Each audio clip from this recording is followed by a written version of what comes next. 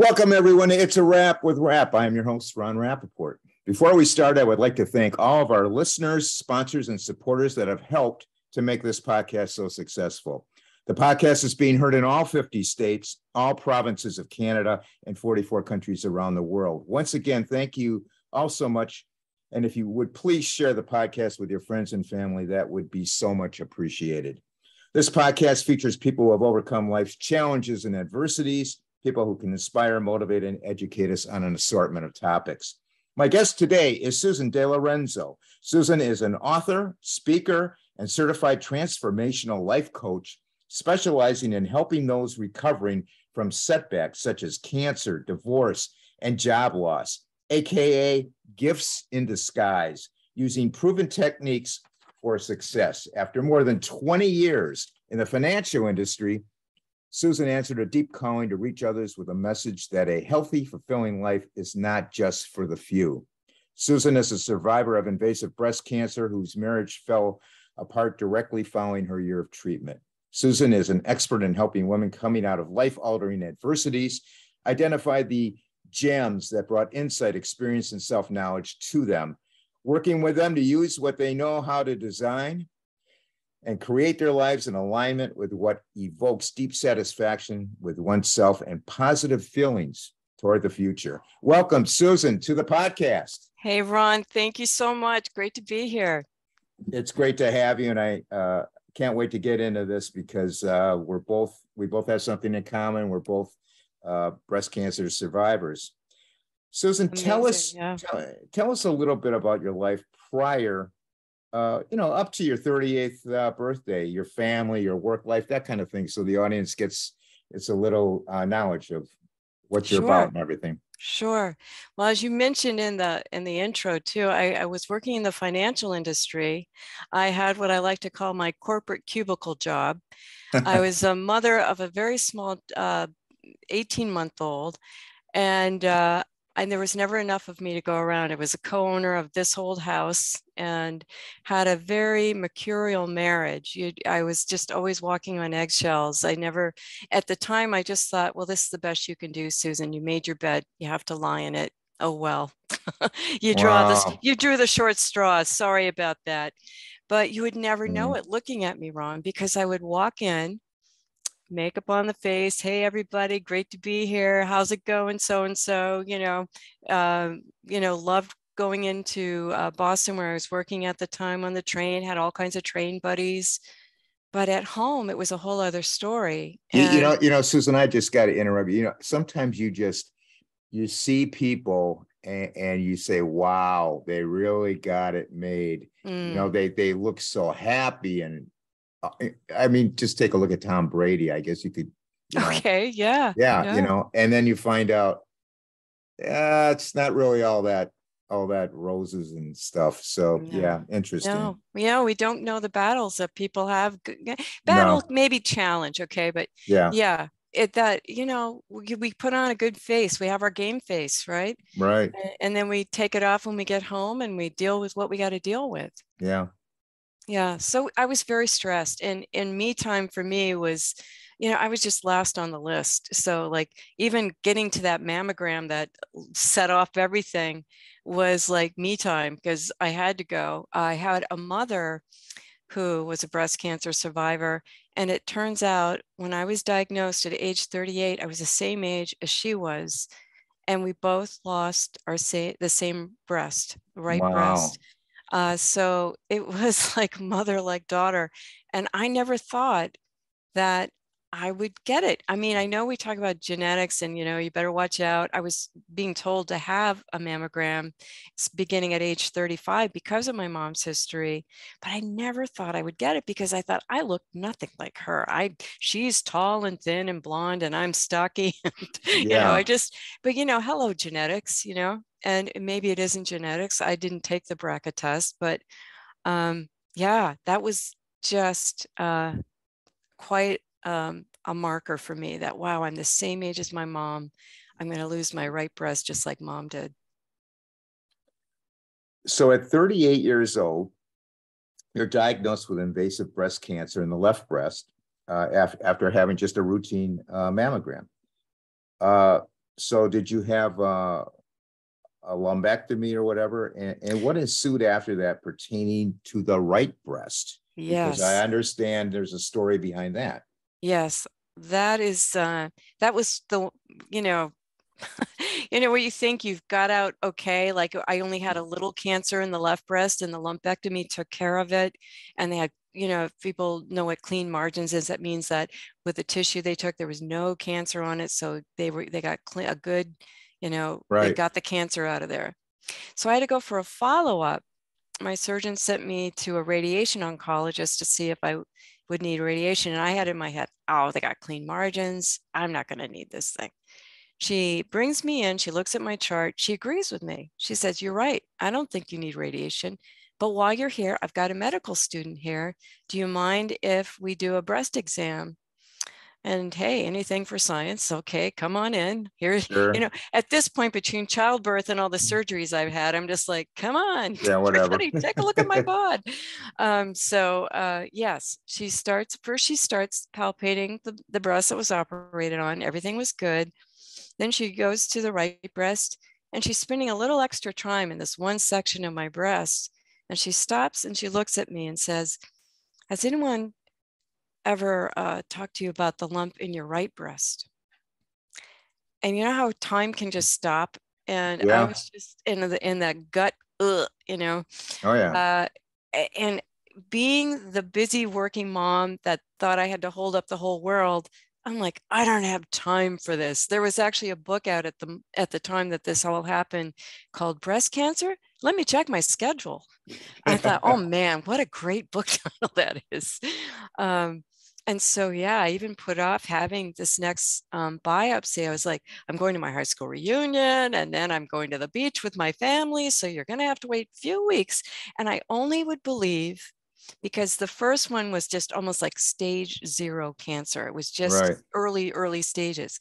So the next one, I was just like, oh, it's just going to be for sure the same as the other one. I Well, could not. Yeah. Susan, let me ask you, did they do a mammogram on that right breast? Yeah. It wasn't And, caught. and they didn't find any. They This didn't find it. this was like a student doctor. No, this was a top-notch Dana-Farber radiation oncologist. No, Who, the one who caught it, the one who was palpitating. yes, this is the one. Oh, The student was in the room, but she was the okay. one who said, hey, lady, has anybody talked to you about the lump in your right breast? Wow. Yeah. So she found it. She saved my life because I could have just gone like, whoa, I just had a little cancer. Oh, well, and that's how I walked away. It didn't make me change my life, Ron. It wasn't like, oh, I better be careful. I just almost got cancer, you know. It was Yeah. almost like, okay, we tried to shake you with just a little cancer. Let's just dope slap you with, you know, I'm doing like the universe kind of thing, like you're Yeah. a little devil's advocate there. But yeah, I really, that snapped me awake. That snapped me awake. Well, that's when you have to start thinking divine intervention. She Yes. just was there at the right time. Yes, You know. I do believe that, Ron. Yeah. Yeah. So after treatment is completed 1 year, and then undergoing, you had reconstructive surgery, right? Yeah. Once I was done with treatment, I waited. I pretty much walked around with, a prosthesis for like 15 months. And it's a really, I don't know what the demoralizing moment where you take this prosthesis out of this special bra and you can fool yourself while you're walking around in it, but it's still warm in your hand and you're directed to wash it and put it in a box every night. And there's just something that you relive. I did every night. So by the time I was so ready to have that surgery, by the time it came around, and it was a very tough surgery. It was like a 5-hour surgery called tram flap, where they take belly fat and muscle, and they tunnel it up to make a mound for a breast. And I actually call it belly boob. And when I went to the cosmetic surgeon, he was a great guy. But the nurse is in the room. he grabs my post-baby belly and says, I think we have enough to work with here. And I was like, hey, I knew that would come in handy one day. Yeah. It's amazing hearing your story, and I've gone through the process myself. Mm. But people who never had cancer, they really don't realize what you have to go through. It's not just one of those slam bam, like a knee replacement or something like that. It's you're in, you're out, and on your way. It's involved.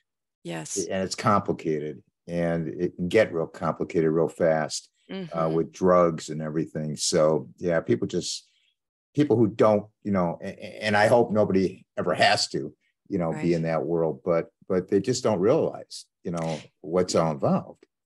You made me remember my first walk to my chemotherapy session. Mm-hmm. And I'm like, I know this sounds dumb, but it's like, wow, there are a lot of sick people here. Yeah. Because I still felt fine, Ron. I mean, I I had too. this diagnosis, but I'm walking in and there are these just war-weary looking people that are getting their umpteenth infusion. And I'm like, hey, it's day one. Hi, everybody. Yeah. And boy, wasn't the smile wiped off of my face by the end of the first infusion. Well, I mean, just my first chemo, Yeah. It was almost like I was packed for a picnic. I had a whole duffel bag full of mittens that I froze for my hands, for my feet, so I didn't get neuropathy. I put ice in my mouth the whole time I was getting the infusion, so I wouldn't get sores there. Loaded up with a blanket and water. I mean, it was crazy. You must have done a lot of reading, or somebody really prepped you. Yeah. Yeah, you have to be your own advocate on that. Believe me. So anyway, that time period, there is a divorce, and what I read is the divorce rate, the national average is 50% for cancer patients. What are your thoughts on that, and why is that? What do you think? What do you think's in? Is it just the caretaker poops out, or what's your thoughts on that? It's actually higher than the national average. Divorce after cancer is actually higher. And I can tell you in my own way, everything, when the boat's not rocking too hard, people can cope. Yeah. But you're really just revealing, I think, what's behind when things aren't so well. It's almost like that phrase, you find out who your friends are when you're down and out. Oh yeah. Well, I think that's true for a marriage too. And I already knew I had picked a tough one. I already knew that I was walking on eggshells, that I had a really challenging marriage. And there wasn't that this man wasn't funny and irreverent and, really as a friend part of it. But the part of him that was very difficult was depression. And I grew up with it. My mom had depression, and it was an unconscious thing where you're like, hey, I know how to do this. I'm just going to fit my peg right there and there. Look at that. I know how to, protect myself or stay on the approval chart and dodge it when he's got that dark mood on his face. And yeah, it was not intentional, but it was natural. And it was just when I was out of cancer treatment, I was just getting a little hair on my head. And he had said something, Dana-Farber, where I was treated in Boston, had a great program for couples going through cancer. And so both of us go and we're talking about, and it's great because my husband had to take care of our little boy who was not even 2 and go to work just like always and take extra responsibility for the house and me. So it's a lot on a partner anyway. And to have somebody who's already beleaguered and has his own personal challenges. Boy, I bet he just wanted to run screaming, but he brought me to every infusion. He really did the best he could until he couldn't do it anymore. And yeah, in the big picture, he did me the biggest favor of my life, by cutting it loose. Did you get ghosted by anybody for friends? Yeah, and you and I were talking a little bit about my writing a book, and one of the chapters in the book is called "Loved Ones Can Disappoint," and strangers can delight. Yeah. So yeah, and it's really my take on this is they just don't know what to do with you. They don't know what to do, how to be, and again, it can be that nobody loves you when you're down and out thing, but I think there's just an ineptitude and a nervousness, and almost like it's contagious sometimes, Yeah. Because I found that, who you think would step up to the plate, they're gone. Yeah. And who you never thought would come out of the woodwork, there they are. Yes. And you go, wow, what the heck is going on? Right. And so what's the blessing there, right? Yeah. Is to say, wow, it all balanced out. Not how I expected it, man. Yeah, exactly. But yeah, for sure. Susan, what led you to pursuing life coaching from the financial industry you were in? I was so bored at my job, but I was so afraid to leave it, especially as a single mom. So it was really being laid off that was like, okay, I can go back and try to recreate and be the administrative assistant in marketing that I have always been these last 20 years, or I can see what else is out there. And it wasn't like I jumped right to life coaching. I actually was trying to get into holistic food marketing or holistic treatment markets. Through my cancer treatment, I really changed the way I ate, how I exercised. I eliminated sugar. I did things that I knew were going to help me moving forward.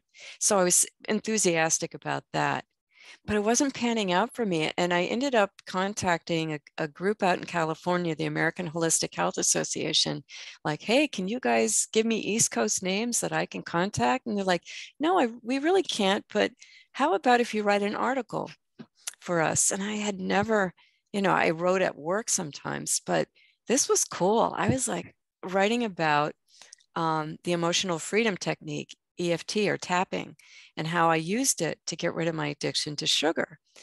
And so I wrote this article and they liked it.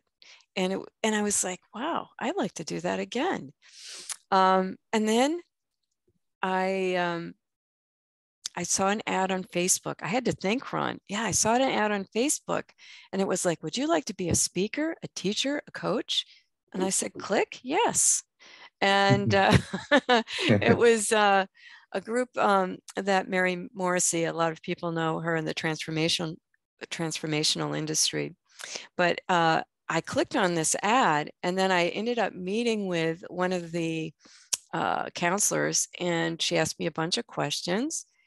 And the next thing you know, my knees are knocking and I want to throw up. And I've just given her my credit card and I'm going to be, being trained as a life coach. Yeah.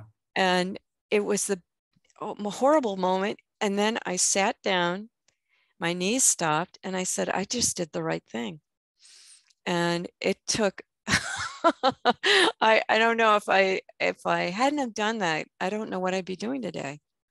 You had a gut feeling it was the right thing. I did. Yeah. It scared the heck out of me though. What do you consider the most important things we can do to support ourselves during personal crisis? I love that question. I think the first thing is really to go back to your breath and being calm, because there's a whole part of us that wants to explode, right? And, mm-hmm. And we have an opinion about it. We can have our opinion. The other thing is not to resist what's happening. There's a big part of us that wants to put up a fight and say, this can't be, I mean, yeah, we all have to go through it, but then we let it go. Notice that you're resisting and say, okay, I don't have a choice. I've got this diagnosis. I remember when I had to face the fact that I was going to have chemo. I could not get my brain around that. And I knew how hard chemo could be. And I got home with my husband after this meeting with the surgeon. And he was walking out the door and I yelled at him, "I don't want to do this." And he just said it in this super calm voice, "Well, you have to." And I was like, yeah, you're right. I guess I do. Yeah. And it was just kind of that trajectory. And then the third thing I would say to this, Ron, is you know how your brain wants to go to the worst case scenario, but it hasn't happened yet. Yeah. That's human nature. We kind of want to defend ourselves. But if it hasn't happened yet, what would it look like for the most ideal outcome? How about if we could, acknowledge, okay, neither of these has happened. Where do I want to put my focus? I want to put my focus on the ideal outcome. And this other one is still going to wave at me and say, you should be afraid. Look at that statistic. Well, we're not a statistic, right? We're Right. individuals on a journey, and our mindset means everything. Yeah, it is. It is the mindset. And I always tell myself, because I'm going through some stuff now with, collateral damage from the surgery and that. It's one day at a time. Yeah. You got And to who are take you it. going to be on that day? Who do you need to be like Right. today and when you wake up tomorrow? Right. Yeah, you can't give up, and you have to stay positive. Yeah. And if you don't, you're going to go down a rabbit hole real fast. Yeah. And boy, once you do, it's spirals. It's, it's like that, a snowball that turns into an avalanche. I think I'm glad you understand that. The other thing I bring up to people, and you don't have to give it a special name, but is just to acknowledge a higher power and pull in divinity and say, I can talk to this divine power. I can call upon it for strength. I look at the magic of life and the funny synchronicities in life. That's the magic of life. Why wouldn't it be there for you in your darkest hour? My personal philosophy on that is similar to yours. I would say, let's do the right thing that's offered to us, make a good decision. And if your doctors are telling you to do whatever, go with what they're saying. But after that, put it in God's hands. Yeah. You know what I mean? You did everything you could to get a good outcome. Whatever you're doing in life, do the right thing. But after that, it's really out of your hands. It's out of your control. Yeah. You know what I would add to that, Ron, is also if you're trusting that internal GPS, you're going to check what's resonating with you also when you're offering decisions to make. And I think learning to trust that, we're not brought up to trust that. We're always looking to external experts, and there are external experts. But then when they say something, you go, yeah, that feels right. That feels good. I think you're right about that. I'm going to do that. But sometimes not, right? Like I knew in one case, I wasn't going to have reconstructive surgery at the same time as the mastectomy because I had to do all this chemo and that recovery was going to be a bear, So resonance is also a great thing to, working with intuition, working with resonance and trusting in that, especially when your life is on the line. I think you don't put it, you put it, like you said, in God's hands, and you trust in this little, what I call the inner GPS. Yeah. Good comment there. What is your top recommendation for people just coming out of an adversity? What do you recommend? Give yourself some time. Don't feel like you have to make big decisions. There's some unpacking to do. There's some recovery to do, even if it's not cancer or surgery, right? If it's a blow of divorce, bankruptcy, There are certain actions you're going to be forced to take, right? You've got to go grocery shopping. You've got to keep the roof over your head, whatever.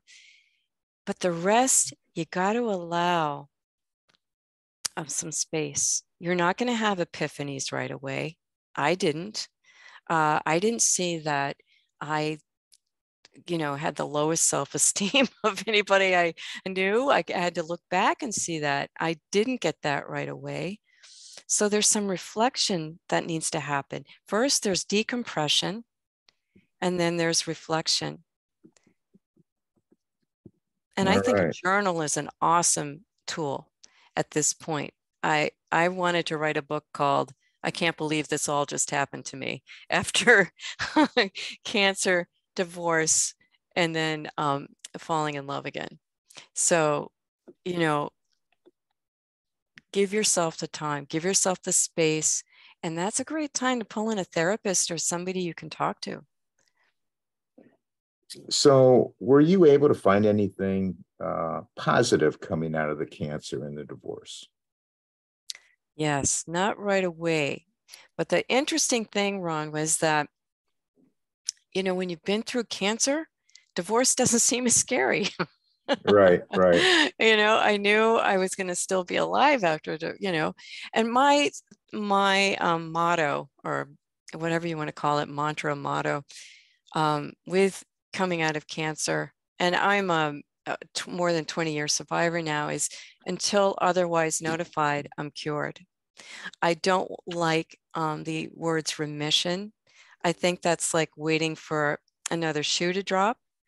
And I can't live my whole life like that, because I can't. That would just be like a punch to the gut every day, thinking, oh God, is it going to come back? And yeah, right. Is it a possibility? Yeah, it's a possibility. I could get hit by a bus too, but I'm not going to run around thinking that way. Right. Yeah.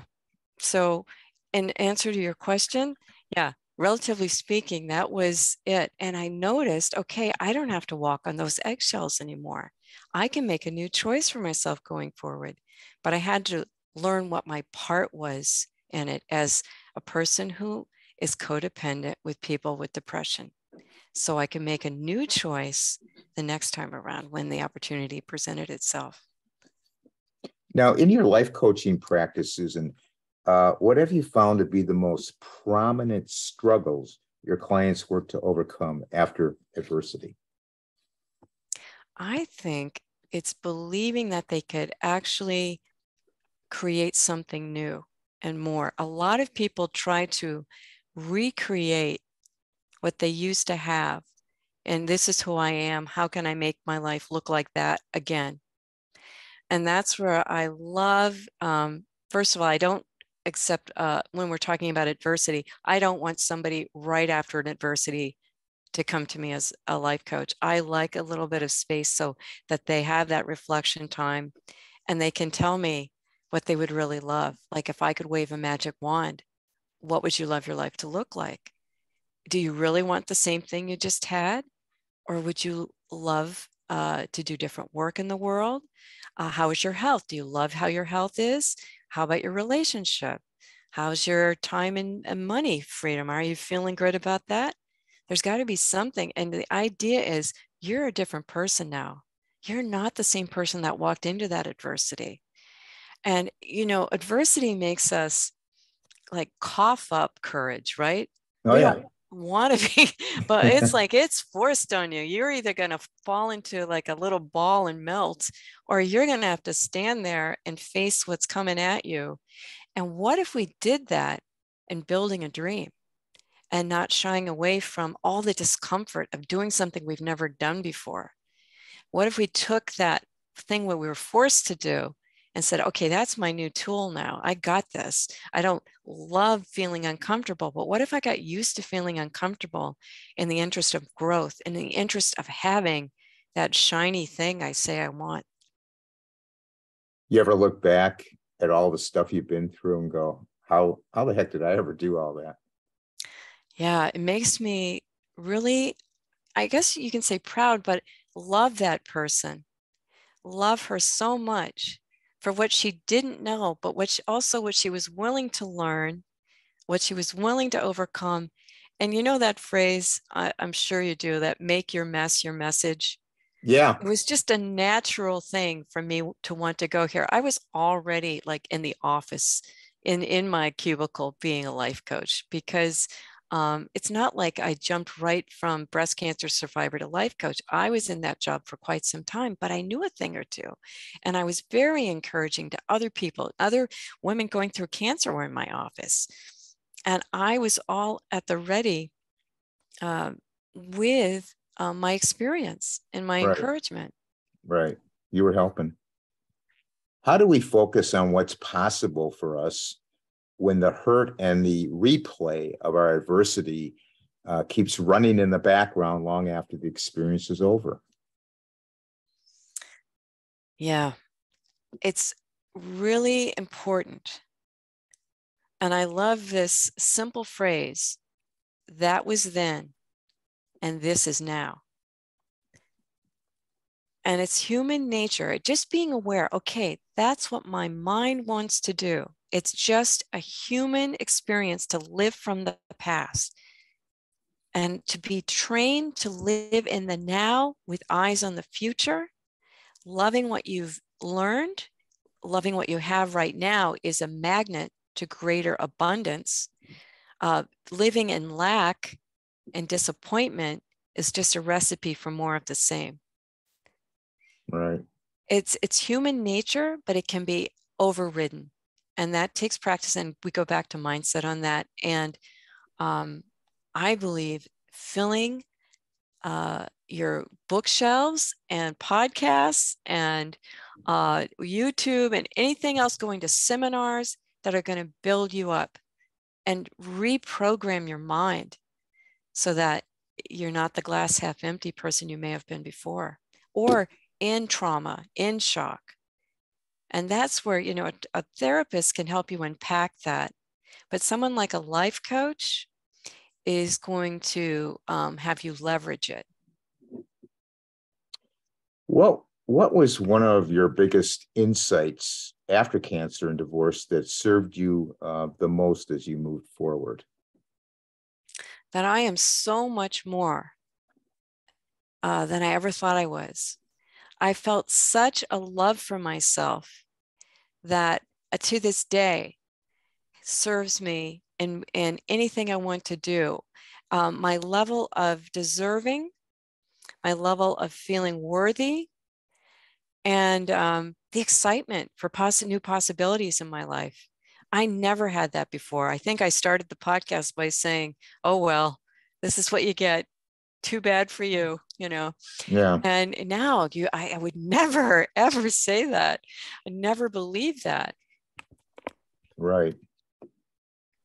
Now, Susan, you have a book coming out entitled Pulling the Gems from Adversity. I don't know if it's out yet or not. That brings the reader through 5 stages that you describe as from adversity to awesome. Can you briefly cover those stages for us? I'd be happy to. And is the book out?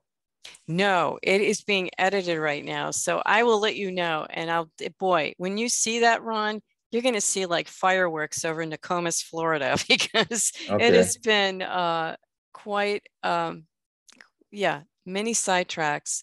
And I know many writers will tell you this, and you're wondering, oh my gosh, somebody finally told me that it was like 8 years from the time they started their book. And I'm like, oh, please, God, no.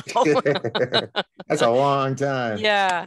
Yeah. So, yeah, the first section I call Holding Firm in a Storm. And it's a lot what we just talked about, you know, how, what do you do in an adversity, right? Mm-hmm. And where are you going to put your focus? How are you going to stay calm? What are you going to use to help with worry? The second one, A Kind Glance Backward. That's what I was talking about when you're letting your life settle a little bit and you're getting some feedback, you're getting some reflections. Wow, I picked a tough marriage. I really had to walk on eggshells. I never thought I deserved this. So yeah, what's coming up for you there?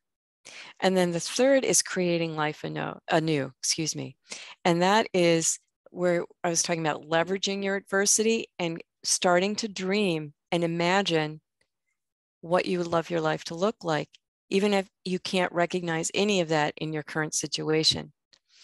The fourth one is not everything can come with you. Low self-esteem, low expectations, resentment, jealousy, anger. You're not going to get very far on creating life anew if you have to drag those things around with you. For sure. And so that's really important. And then the fifth one is just, okay, if you've gotten this far, advance boldly. Take a chance. You know, nothing's guaranteed in this world. And nobody wants to get to the end of their life and find out they didn't live it. I'm paraphrasing Thoreau. So we covered all. Was that all five? That is all five. I hope so. So I want to go. I want to go back on one of those. In your book, you dedicate an entire section to looking backwards. Why would anyone coming out of adversity? Why would they want to do that? That's where the real gold is, because you had to see who you were while you're going through it. And not only that, and you and I talked about this too in the beginning of the show. Who were you, Susan, at age 38? Who were you before then?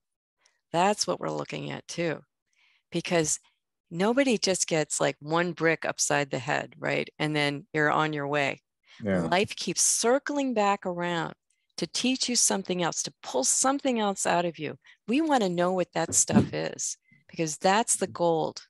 It's not just, what a loser you were. Let's beat that into the ground, right?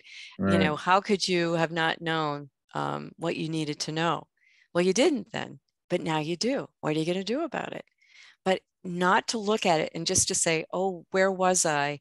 I'm a single working mom, or I'm a mom of in a rotten marriage who is working herself to death and doesn't have any time with her little child. I think I'll recreate that. No, thank you. Right. Okay, well, that answers that. What is it you hope most of the readers are going to take away from reading your book? That anything is possible. That there's nothing short of death that needs to stop them from moving forward. Even trauma these days, there are so many great programs to help people with trauma and doing the brain work.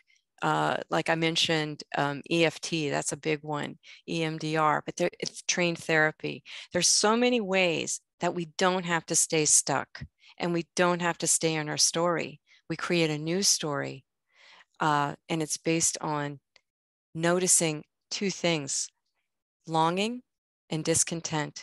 Those are two strong spiritual signals. Discontent really doesn't let you go.